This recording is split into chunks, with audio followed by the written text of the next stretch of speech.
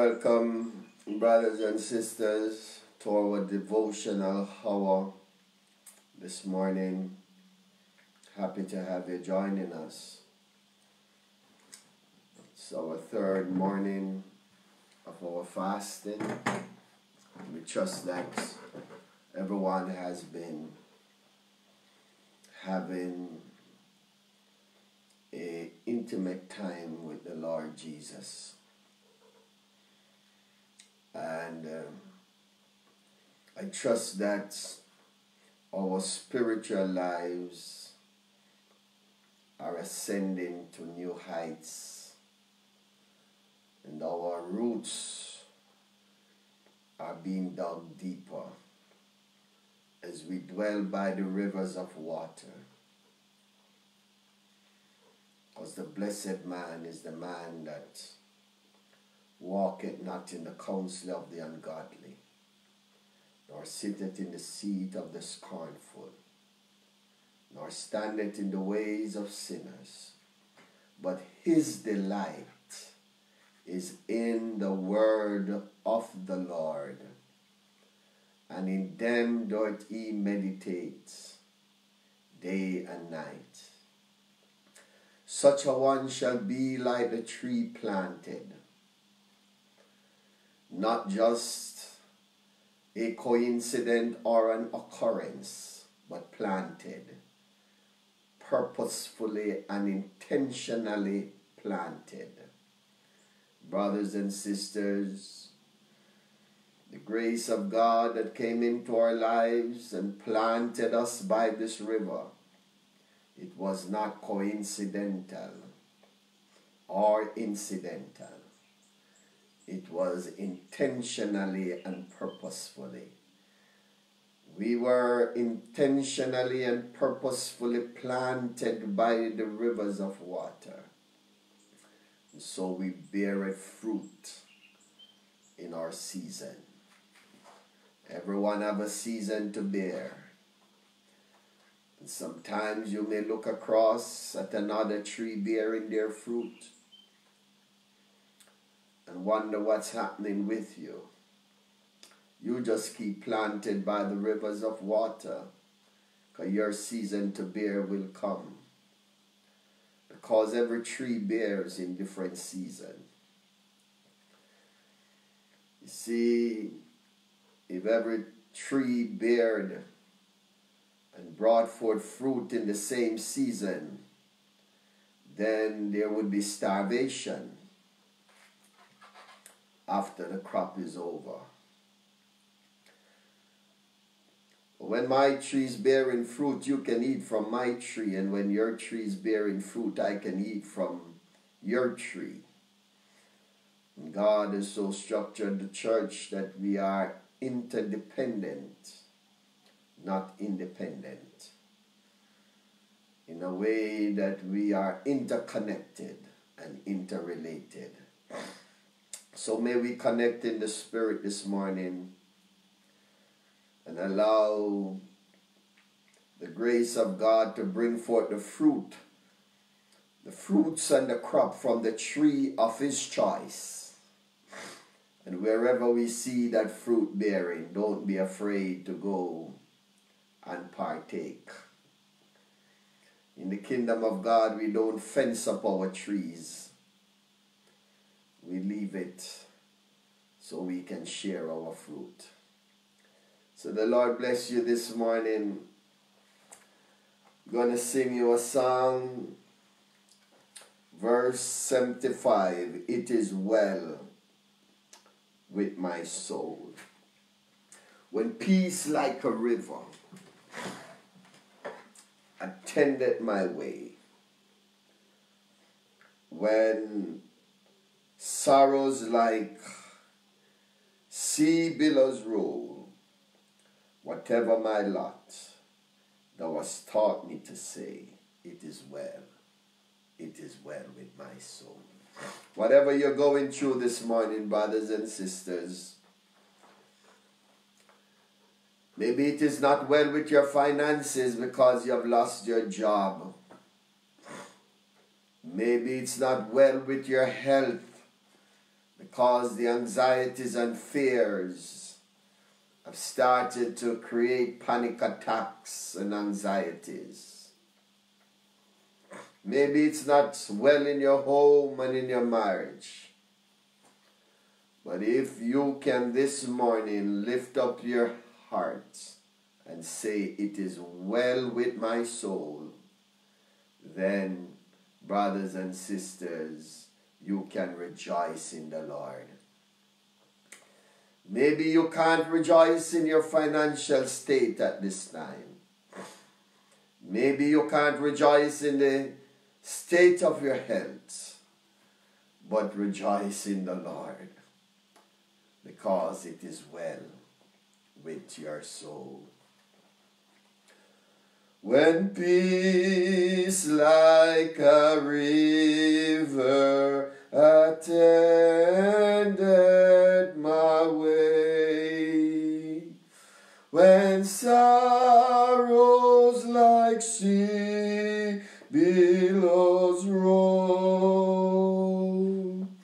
whatever my lot thou hast taught me to say, it is well, it is well with my soul, it is well, it is well with my soul, it is well, it is well, it is well with my soul. Though Satan should buffet, though trials may come, let this blessed assurance control, that Christ hath regarded my helpless estate, and has shed his own blood for my soul. It is well with my soul, with my soul, it is well, it is well, it is well with my soul. My soul, oh, the bliss of this glorious thought, my sins not in part, but in whole, is nailed to the cross, and I bear it no more. Praise the Lord, praise the Lord, oh my soul. It is well with my soul, with my soul, it is well, it is well, it is well with my soul. And Lord, haste the day when the faith shall be sight, the clouds shall roll back as a scroll, the trump shall resound, and the Lord shall descend. Even so, it is well with my soul. It is well, it is well with my soul. It is well, it is well, it is well with my soul.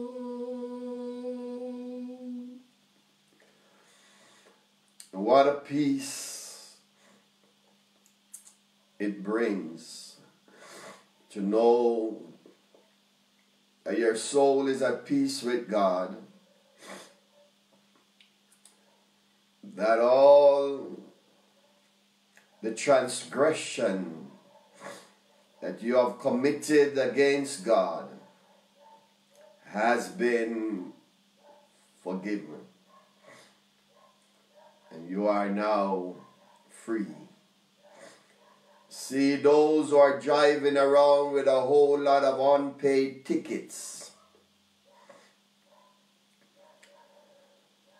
transgress the laws of the land, and have been a repeated offender, and you're driving around with a whole lot of traffic tickets.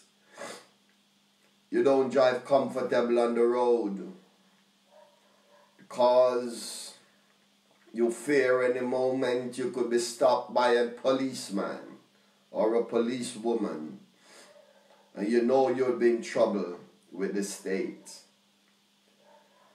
But it's such a peace when you're pulled over by the police, when you know that your record is clear and there's no criminal record on the books, because you went to the court and you asked the judge for mercy, and the judge wiped your record clear. You couldn't pay the fine, but he wiped your record clear. So when you pull up, that police officer cannot hold no charge against you, even though you paid no money. Your record is clear. Hallelujah. It is well. When the officer pull you over, you can say, "Officer, it is well. Thank God it is well with my soul." I want to encourage those this morning. Your soul is filled with guilt. Your soul is in trouble with God. Make it right with God. Even right now, you can make a decision and repent of your sins and decide to make an about turn. Even right now, you can bow your heads to the judge of all flesh and says, "Lord Jesus, I'm in trouble with you. My sins and transgressions are many, and only through your blood can I have forgiveness. Help me, Lord." If you repent right now, the Lord will forgive you. And if you find a place that can baptize you in the name of Jesus, all your sins will be washed away. The Lord bless you. Let us pray.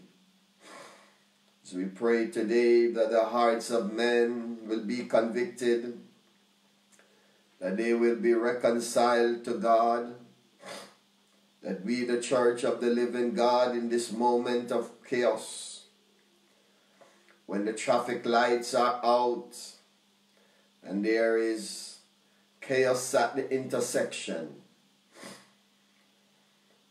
chaos at the crossroads of life, that we will step out and begin to direct the traffic. Hallelujah. There is a void right now in the world.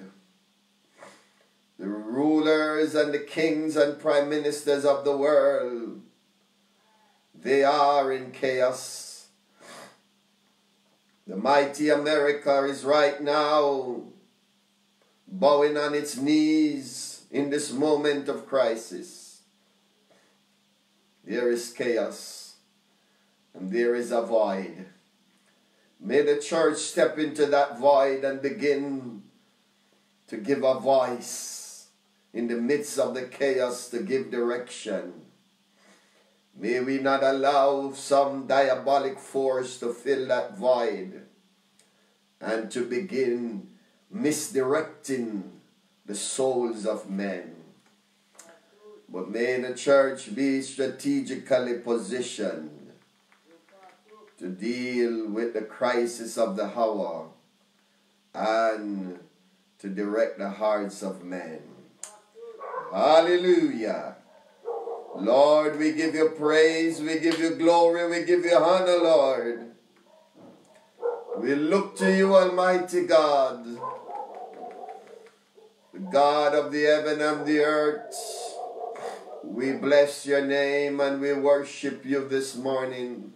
There is none beside you. You are God and God alone. You are the Savior. And we come to you, Lord, recognizing that you are the Savior, and we put in your hands, Lord, the sinners who need a Savior.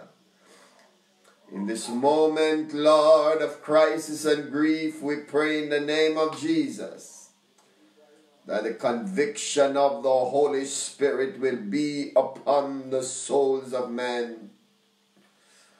Lord, empower your people. Empower the church, oh God, in this hour. Oh Lord Jesus, may we be, Lord God, an oracle and a mouthpiece for you in this hour, in the name of Jesus. May you confirm the words of your people with signs following. Work with us, oh God. Work with us, we pray. Work with us. As we work with you, Lord, as laborers together, let grace abound, let grace abound, let grace abound upon your people. Through our communities, oh God, let grace abound. Wherever your name is being proclaimed, Lord, empower, God, your ministers. Oh God, empower those who bring the glad tidings of the gospel. And let grace abound in this moment, dear God. Let grace abound in the name of Jesus. We give you praise, we give you glory, we give you honor. Oh God, we put all the requests before you this morning. Those right now that the prayer team will name individually in the name of Jesus. Send help from your sanctuary. Send healing and deliverance. Oh God, send a miracle, we pray, to those who are in need. We look to you today. In Jesus' name. Amen. We all say amen, and we glorify him. We worship him. We honor his name. He is good, and his mercies endureth forever. May the grace of God be upon you all. I'd like to share a word with you this morning. We are going to go to the book of Numbers, chapter 21. I did make mention of it in a broadcast some time ago, but I want to revisit it this morning. Hallelujah. Numbers chapter 21, verse 5. And the people spake against God and against Moses. Wherefore have you brought us up out of Egypt to die in the wilderness? for there is no bread, neither is there any water. And our soul loathed this light bread. And the Lord sent fiery serpents among the people, and they bit the people, and much people of Israel died. Therefore the people came to Moses and said, we have sinned, for we have spoken against the Lord and against thee. Pray unto the Lord that he take away the serpents from us. And Moses prayed for the people. And the Lord said unto Moses, make thee a fiery serpent, and set it upon a pole. And it shall come to pass that every one that is bitten, when he looketh upon it, he shall live. And Moses made a serpent of brass, and put it upon a pole. And it came to pass that if any bitten by a serpent, when he beheld the serpent of brass, he lived. Hallelujah. They lived when they looked at the serpent. I want to exchange a few thoughts with you, brothers and sisters. The people murmured against God. They had bread. They were being fed. But they were not contented. They were not contented. We as the people of God, we've got to learn contentment. The Bible says godliness with contentment is great gain. We must know what to be contented with and what to be discontented with. You see, we become discontented with our material things so easily. But the spiritual things of life, we become contented with just a little. We must get discontented with our spiritual state and yearn for God as the heart panted after the water brooks. But the temporary things of life, we must be contented as God brings them into our borders. We don't have to go chasing after them. Because in chasing after these material things, Solomon says it's like chasing the wind.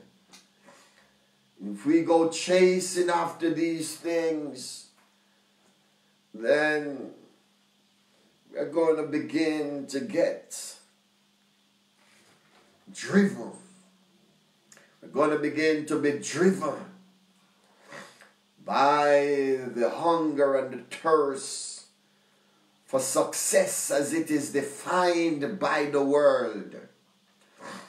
We're going to begin to be driven by the desire for prosperity as it is defined by the world. Hallelujah. May our souls prosper. Hallelujah. Let us learn, brothers and sisters, not to be murmurers and complainers, but be those who are thankful for what God brings into our borders. And as we become thankful and appreciate what God is doing, He will extend our borders. He will extend our borders.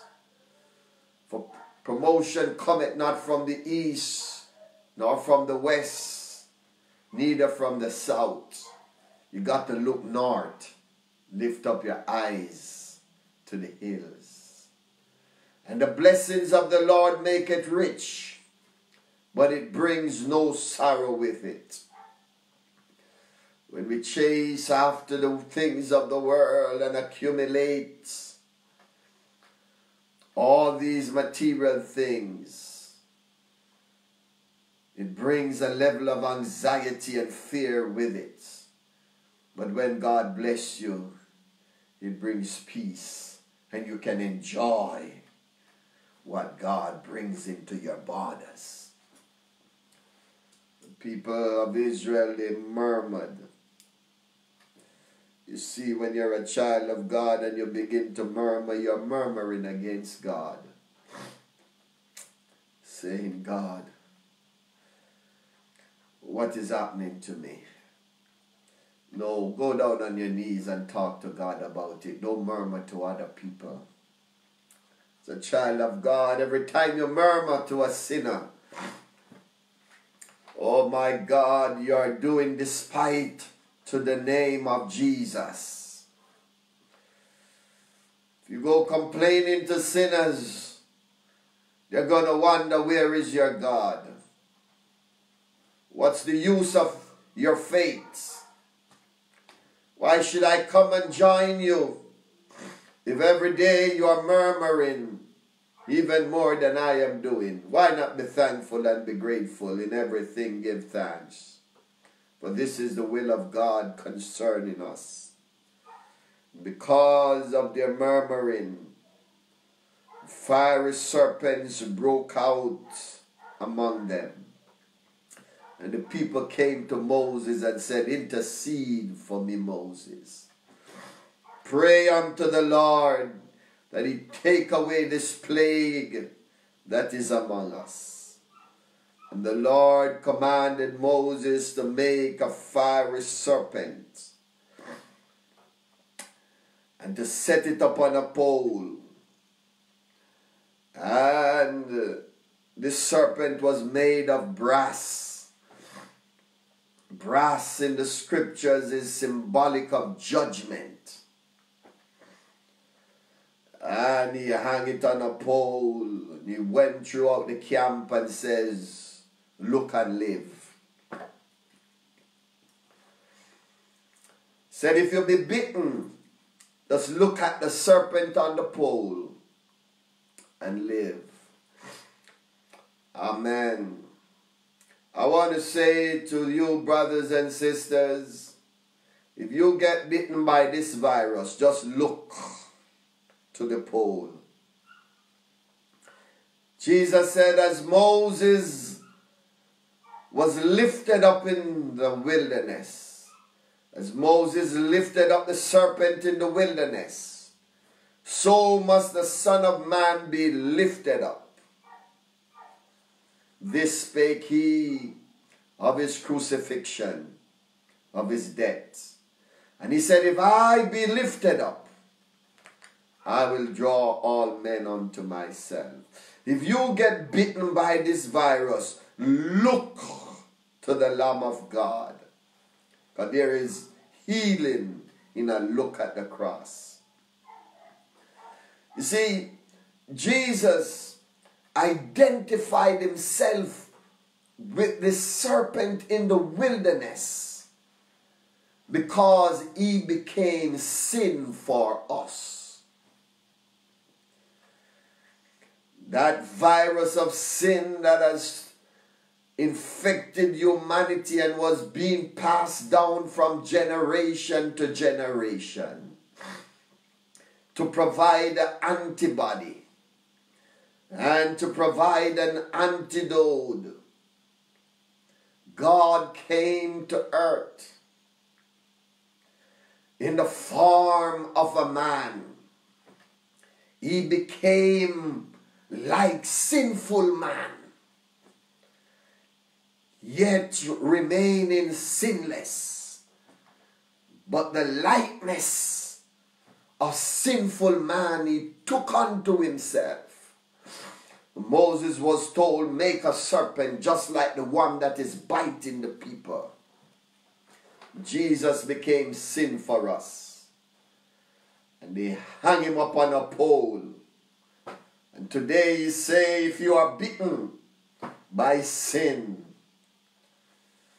if the virus of sin is causing you not to be able to breathe properly, is stifling and suffocating the life out of your soul, he said, look and live. As Moses lifted up the serpent in the wilderness, so must the Son of Man be lifted up. Brothers and sisters, there is a remedy. There is an antidote for sin. There is a remedy for the coronavirus. Look and live. Only a look can make a difference in our circumstances. Hallelujah. See, Jesus partake of human substance and human blood. And when the blood of Jesus gets into your spirit and soul, it comes with the antibody for sin. It will cause the power of sin to be broken. And sin will no longer have dominion over you because of the power of the blood of Jesus. So today we look to the Lamb of God. If you from sin are longing to be free, look to the Lamb of God. If you are sick today and need healing, there is healing in his wings. For he was wounded for our transgression and bruised for our iniquity. The chastisement of our peace was upon him, and by his stripes, by looking to that sin bearer on the cross, we can be free from sin and sickness. Hallelujah. Only a look. The Lord bless you. Let me see if I can find that song in my playlist. Hallelujah. Because I want us to look to the Lamb of God today. Hallelujah. Give God praise, somebody. Hallelujah. He is good and his mercies endure forever. Hallelujah. Let's see if this is it.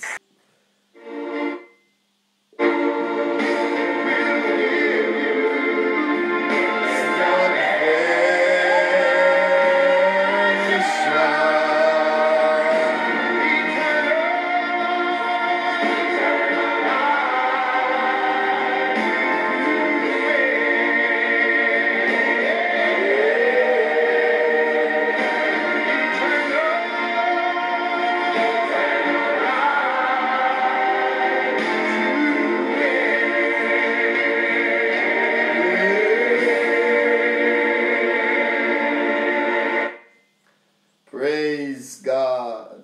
Thank God for Calvary. Thank Jesus for his shed blood. It still has power. It still works today. If you take a look at Calvary, your life will never be the same again. Lord, I pray for those who are not saved this morning. In the name of Jesus, I pray that their eyes will be lifted to Calvary. They will realize, oh God, the tragedy of sin.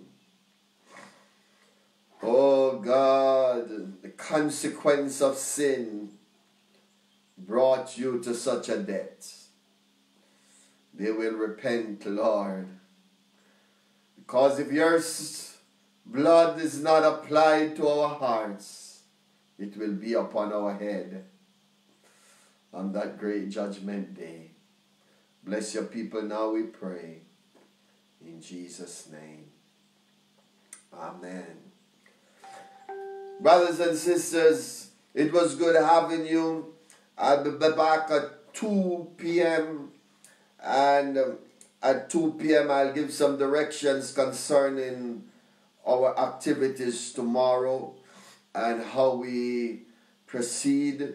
Our fasting ends this evening, but tomorrow is Sunday, and those who feel led to continue into tomorrow, you can do so. There are those of us who will continue. Amen. And continue to seek the Lord. If you are listening to this broadcast and you want to be baptized in the name of Jesus, you send us a message. We'll baptize you in the name of the Lord. If you want to be saved, but you need further instruction, you send us a message. We will study with you. Amen. We have a personal Bible study ministry where we will come into your homes or of a place of convenience, and we will rightly divide the word of truth with you. Get your concerns and questions addressed and prepare your hearts for the Spirit of Jesus Christ. So God bless you. See you this evening and enjoy, amen,